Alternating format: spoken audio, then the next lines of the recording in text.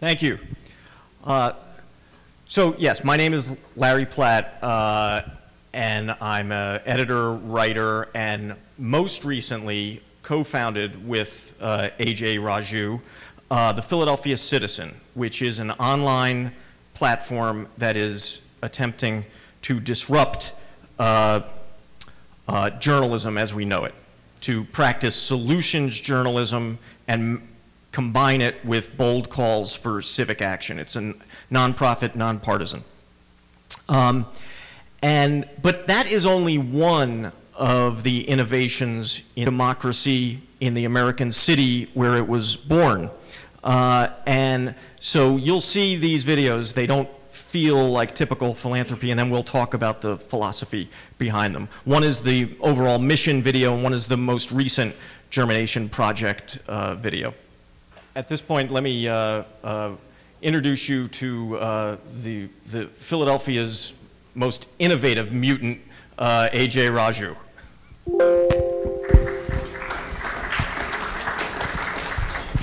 So, Ajay, before I want to get to all of the branches of the Raju Foundation tree, but before we do that, take us back to that bar that we were in 5 years ago and paint the vision for what you think the role of philanthropy ought to be in terms of reinvigorating an entire city. I think Frank Islam summed it up, the idea behind both purposeful philanthropy and I think the idea is to be a venture philanthropy that doesn't just serve as a grant-making philanthropy, but instead creates new ideas that can be incubated, and that once you plant the seed, it grows into a new ecosystem where people can then run with it.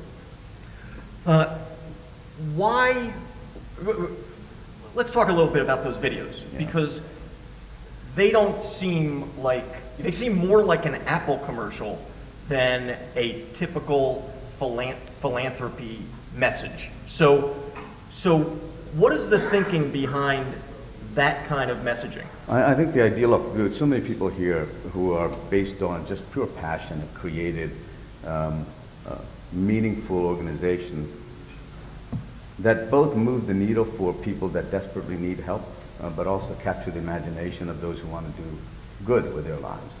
But nonprofits often are handcuffed by the notion that they have to be frugal in how they present themselves.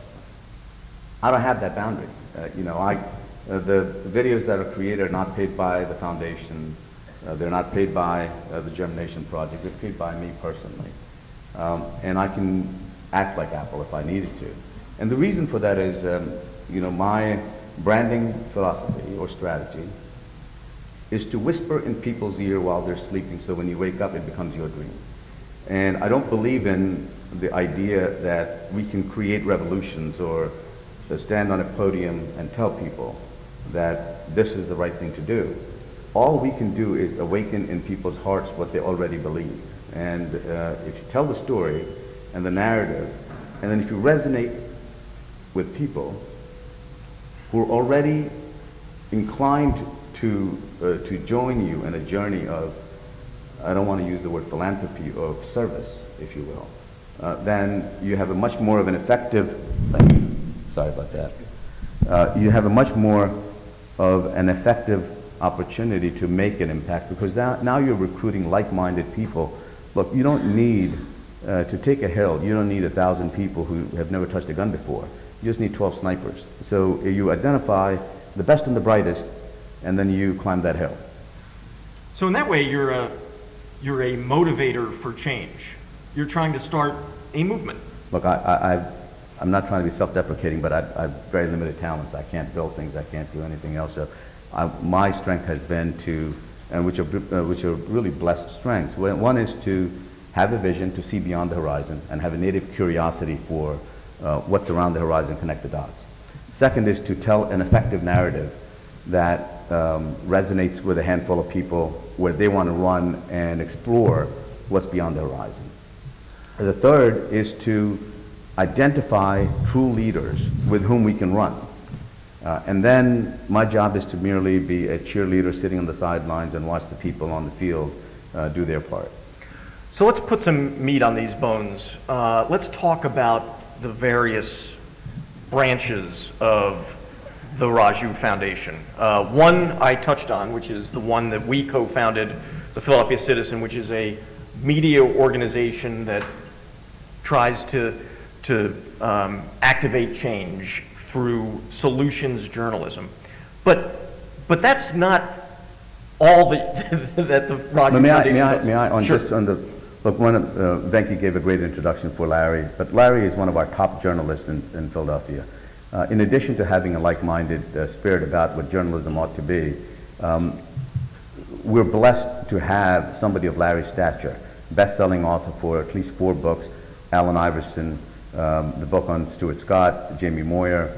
He's working on a fantastic book right now on John Dornbos, the long snapper for the Philadelphia Eagles. A fantastic story when it comes out. It'll be a bestseller, guaranteed.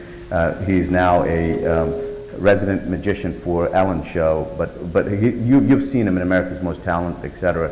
An amazing backstory of, may I at least tell the basics? Sure. Father who, at age 12, killed his mother, and how that impacted his life of both forgiveness as well as how he became a magician and introverted life. It's an amazing story, but Larry is an example of somebody, once you have a good idea, you need somebody of Larry's stature than to take that idea, because ideas are cheap. I come up with tons of ideas, they're cheap. It's execution that is expensive, and without someone like Larry, the Philadelphia Citizen would not be what the Philadelphia Citizen is. So I'm happy to take credit for it. That's my career, taking credit for other people's work. But Larry truly is an unbelievable journalist, and we're honored to have him here. I wanted to make sure that we provided a proper context to Larry's presence here. But let me thank you. Thank you. Let me also talk about. I'm going to hire him as my agent. Let me also talk about the Citizen for a second. I fundamentally believe, and Asif and I have had this conversation before, that journalism should be a nonprofit. It should be the province of society, no differently than, just like an art museum or an orchestra, etc. That the foundation is up to. So I'm just going to ask you to tell us briefly what they all are, and let's start with Germination Project. And to put my cards on the table here, when you first told me about the Germination Project, you remember I was skeptical, and I am fully prepared to admit how wrong I was. So tell us what it is, and then I'll throw in what my skepticism was. Well, let me, as a back up a bit, the foundation's mission is a pretty bold and audacious mission, which is to make Philadelphia a global force in policy, commerce, and culture. It is not a short-term vision. It is intentionally designed to be a long-term outlook. And Germination Project is what I would call a 50-year bet. In short strokes, it's to identify the best in talent at the 10th grade level, train them to be civic-minded as well as be good in their chosen profession, and then lastly, to retain them for Philadelphia's good by making sure that they come back and serve their professional career as well as their philanthropy and service within Philadelphia. Why do we do it? If you think about Philadelphia, at one point it was Mecca. That's where all great change, whether it's policy, commerce, culture, everything happened in Philadelphia. Along the way, as the video suggested, we lost that prominence to other cities. Silicon Valley is a perfect example. Out of trees, they have created a multi-trillion-dollar economy, and anything that is disruptive in the world originates out of Silicon Valley. But if you look at Philadelphia, we have the great richness of universities and hospitals. The #1 medical college in the country, Penn Medicine, is located there. The #1 business school in the country, Wharton, is located there. The #1 children's hospital in the country, CHOP, is located there. Not to mention Temple, Drexel, and so many others, Swarthmore, Haverford, and others. And then when you look at arts and culture, Philadelphia is ranked among the top 5 cities in the world when it comes to arts and culture. It's Philadelphia, New York, Vienna, Paris, London. 4th largest collection of art, Philadelphia Museum of Art. Largest collection of Renoirs, Philadelphia Museum of Art. Largest collection of Duchamps, Philadelphia Museum of Art. The largest post-impressionist works in the world, the Barnes collection, is in Philadelphia within walking distance. Pennsylvania Academy of Fine Arts, and I can keep going on, the Constitution Center, the Revolutionary Museum, et cetera, et cetera. So we have these great institutional riches, but we also have the other side. It's a tale of two cities. 26% of our population lives below the poverty line. Among all big cities, we have the largest amount of child poverty. If you look at all major statistics that we are concerned with, that you have spent a lifetime in the nonprofit sector and philanthropy addressing, Philadelphia ranks high, unfortunately, with bad distinction. So while one side is flying high, there is also a responsibility to make sure that those who are grounded in poverty, those who are grounded in social issues can also be lifted.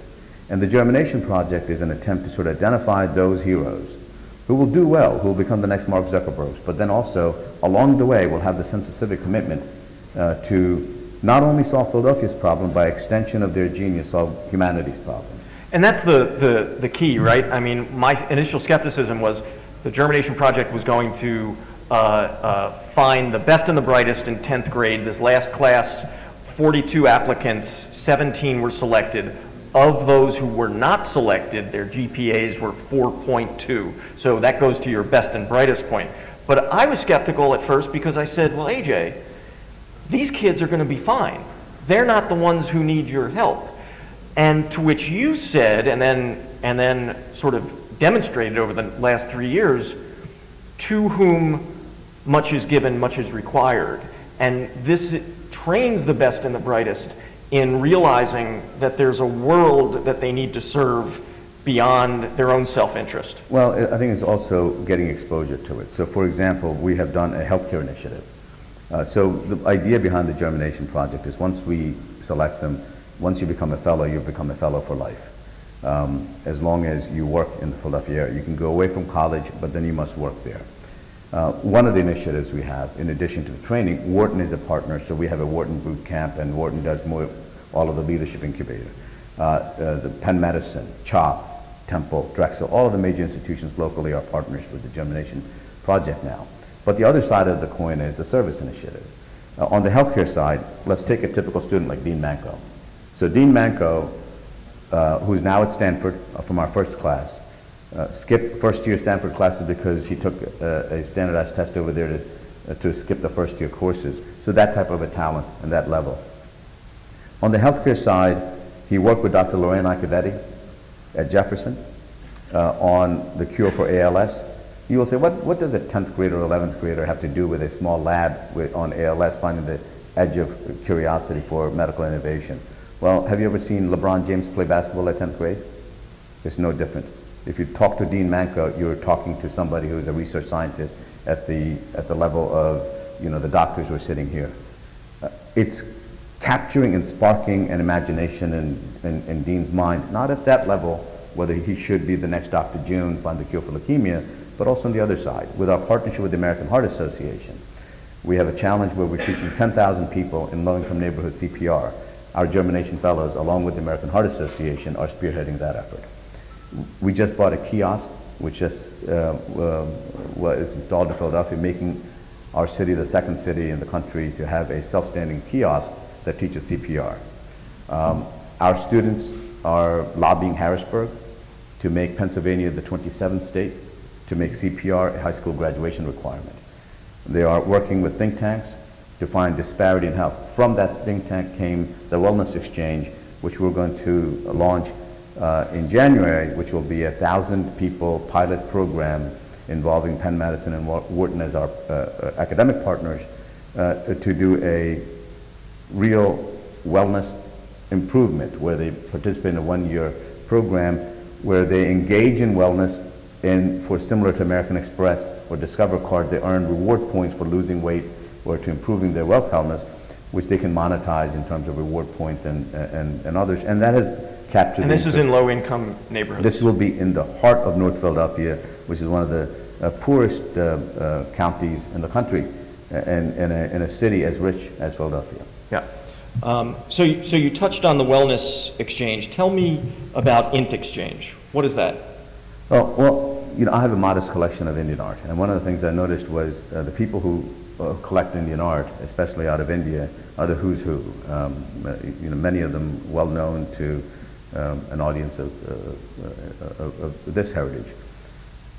And I also noticed, getting to know them through these art boondoggles, was that their view of Philadelphia was limited to their arrival at the Philadelphia International Airport and the car ride to Wharton and back. And that's not the greatest drive, by the way, those of you who have done that. That's not Philadelphia. That's one portion of Philadelphia, but it is not the complete picture of Philadelphia. So, as you know, I'm a big cheerleader for Philadelphia. I owe it a lot, and I would start selling them Philadelphia. But they would always talk about New York, MoMA, Met, and not talk about the Barnes and others. So what started off as, I want to get these guys to come to Philadelphia, to see the city through my eyes. And one day I was watching the Academy Awards, and I had an aha moment. I said, we will be the Academy. We will be the arbiter of good taste in South Asian art. I'm a trustee at the Philadelphia Museum of Art, called up Timothy Rubb, and said, every year we will announce who the top South Asian artist is. The museum and the foundation will do that. By doing so, we'll become the Academy. And this will be an annual event where we invite the top artists. The first year it was Atul Dodia, second year was Jitish Kalat, last year was Ranjini Shattar, and the fourth artist right now we haven't announced, but we know who it is. And you want to break some news here? No, we don't. And the reason was, the premise was not to honor Indian artists, but it was to create a trade route between Philadelphia and India using arts and culture as the new spice. And the logic was, if we can use art as the honey or the magnet, we can attract the big bees and the bears, the likes of Kiran Nadars and Shiv Nadars and others who are into art. But then through art, they will now see a region for its richness, like Penn Medicine, all the other things that we talked about. And the punchline is, we have now 6 companies that have located in Philadelphia. Powerhouse Ventures, I think Asif knows them, from Bangalore. They are now beginning to invest and have co-investment dialogue with us from our side. The logic was to create jobs, not just to promote art. Of course, art is also a good thing, but it was an excuse to create a trade route between the two regions. And the early Philadelphia, because it is my new adopted home and I'm loyal to it. But also, I think Philadelphia uniquely made who I am. I've always walked on the sunny side of the street, and I've told you that before. And even on rainy days, I've had people running to me and to my side with umbrellas. So, and that I don't think would have happened if I lived in or landed in any other place, even within Philadelphia. It was Northeast Philadelphia. I was Mowgli who dropped in the jungle of Polish, Irish, and the Italian municipal workers, and it was that life back in the 80s, which looked and resembled not like in the movies. If you watched it back in the 80s, it was like America, you know, where every door was open, every mother was your mother, you know, you could walk in, and it was in that womb of love and acceptance that I experienced America. It is not the same story for every other immigrant. I know that I'm blessed, and it's been a unique perspective. And it is for that reason that I'm loyal to it, is because of the great welcome that I received. And I've always only seen, regardless of how short I really am, I've only seen through people's shoulders, because people have always lent me that, with that perspective. And it is that, not to sound corny or not to sound overly self-deprecating in that sense, but my life has been no different than Forrest Gump in many ways, and it's been a blessed life, and I think we want to give back to Philly. Another aspect of the foundation's work that maybe you want to touch on is the Millennial World Affairs Council. Tell us about that. You know, that's probably one area that we don't do as much. That is become, I think I said in the beginning, we're not a grant-making foundation, but what we are is a foundation that incubates and creates an idea. Once it creates it, puts a new leadership and lets it release. But the World Affairs Council's Millennial Program is named after us, and we write a check. And our initial intention was also to do more than write a check, but to curate opportunities for millennials to become more global in mindset, so that they're not thinking just about the myopia of what Philadelphia is, but also what's happening in India and Bangladesh and other parts of the world.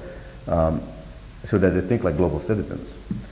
We're probably going to phase out, this is news, we're going to phase out the World Affairs Council's Millennium Program. It has been great. We've been very happy with the work that they have done, but we're going to replace it with the Wellness Exchange, which we're launching in January. And but the one common theme among all of this is sort of incubating a new generation of leadership for Philadelphia, right? Can you talk about the genesis of that idea? Does it have to do with a critique of Philadelphia establishment, which historically has been a little bureaucratic, shall we say?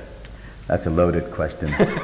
We've talked about this topic hundreds of times, but Philadelphia, in many ways, actually, is a lot like India, in the sense that a handful of toll keepers decide the flow of commerce and ideas, and all of the power is concentrated in the hands of with just a few hands. But the decisions and policies and things that they make impact the rest of the area. In Philadelphia, there is a different culture than Silicon Valley, which I envy. In Philadelphia, it's not the idea that matters, but the creator of the idea. And because the toll keepers who control it in the status quo, for good and bad reasons, because they want to control what they have started, they don't like new. They don't like fresh. They don't like a different perspective. For example, if you are Mark Zuckerberg and you come up with an idea of Facebook, you walk up to Philadelphia, the first thing that people will do is you would ask the existing establishment about Mark Zuckerberg if they've heard of him and if the idea is good. And of course the people who are in power would have never heard about Mark Zuckerberg, will not understand what Facebook is, and would say, don't know him, first of all he doesn't even wear a suit, probably nobody, let's reject it. Whereas in Silicon Valley, a new guy with a new perspective is like a magnet, and everybody goes to that area. I think we don't have that luxury, and I think one of the reasons why you see the demise of Philadelphia's greatness the way it was in the past has been because of that myopia, and I think a lot of it has to do with we're not unique. If you look at post-industrial Rust Belt cities, whether it's Philadelphia, Detroit, Baltimore, Chicago to some extent, in all the places where there is a multitude of diversity and ethnicity, when it's not a homogeneous society, where you have gaps or disparities between wealth, where you have strong labor unions, whether good or bad, whether you're ward leadership, whether you have entrenched one-party leadership, whether it's Republican or Democrat, doesn't matter.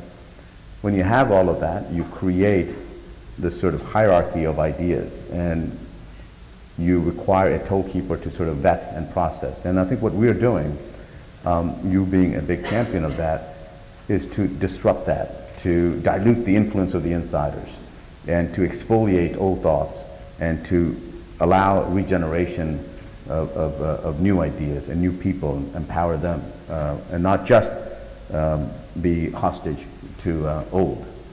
Well, you are certainly new and fresh and bold, so thank you for sharing these thoughts. Appreciate it, man. Thank you, and I have to,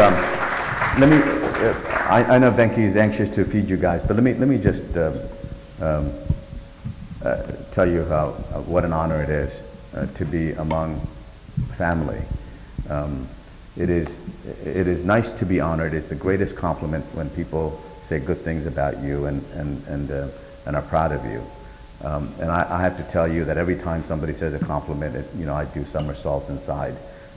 So it is obviously a great exercise in narcissism when people honor you. But there's nothing like being honored at the dinner table. It is almost as though I'm sitting at my house and my family members are honoring me, people who look just like me, and that doesn't happen often for me, believe it or not. So it means a lot. And to many of you, obviously, have done a lot more than I have done in terms of philanthropy or public service. So it is ironic that I'm sitting here, not you on this side, but I'm grateful for this opportunity. I'm really proud that I met few of you and have learned about your philanthropy and your service. And I look forward to learning more. Thank you. Thank you. Thank you, Larry. Thank you, Ajay.